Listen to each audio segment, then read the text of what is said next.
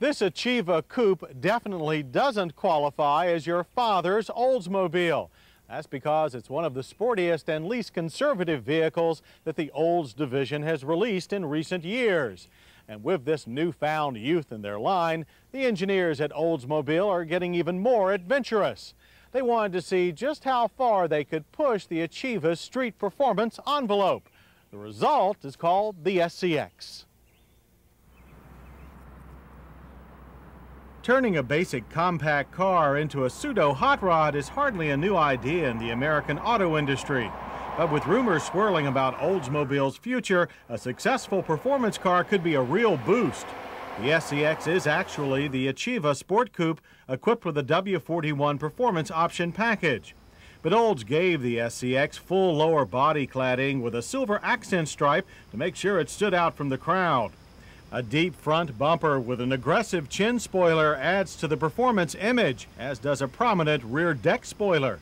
And these attractive 14-inch aluminum wheels wearing V-rated 60 series tires.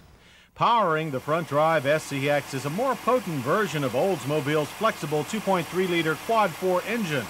With 4 valves per cylinder and dual overhead camshafts, this high-output motor delivers 185 horsepower and 160 pound-feet of torque. A 5-speed manual with a typical GM long-throw shifter is the only transmission available. Producing good bottom-end torque, it propelled the 2,700-pound coupe from 0 to 60 in 7.8 seconds, a half-second quicker than the standard Achieva SC. The quarter mile ended in 16 seconds at 90 miles per hour, but power is strongest between 3,300 and the 7,000 RPM red line. We expected reasonably impressive power from the SCX, but were pleasantly surprised by just how well it handled. A tuned suspension, wider rear axle, and a pair of rear stabilizer bars gave the SCX remarkably little understeer and very smooth transitions during our handling test. And our drivers rated it superior in high-speed maneuvers to other GM N cars like the Buick Skylark GS and Pontiac Grand Am GT. Like most small GM cars, the Achieva SCX comes standard with 4-wheel anti-lock brakes. They stopped it in an average distance of 115 feet. Quite good. There was slight fade due to new brake pads, but stability was above average and pedal pulse minimal. Out on the open road, the SCX felt even more the pseudo-hot rod with a firm ride and slightly high 70 decibel interior noise level. Interior layout, however, is very effective, with a driver-oriented dash placing everything within easy reach, while large, comprehensive analog gauges provide plenty of important information. The cloth covering on these standard buckets is a bit more utilitarian than we're used to from Olds.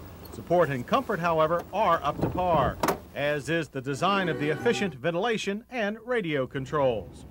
The rear seat room is what one expects in a small 2-door, fine for around town, but skip the cross-country trips, even though there's certainly enough cargo space for serious traveling. But when Olds told us the price, we wondered if they were serious. The W41 package adds $2,475 to the standard SC model's $13,049 price. That adds up to a lot of performance for only $15,524. The Achieva SCX is definitely not your father's Oldsmobile, but it is the most potent compact coupe to wear the Oldsmobile badge in a long, long time.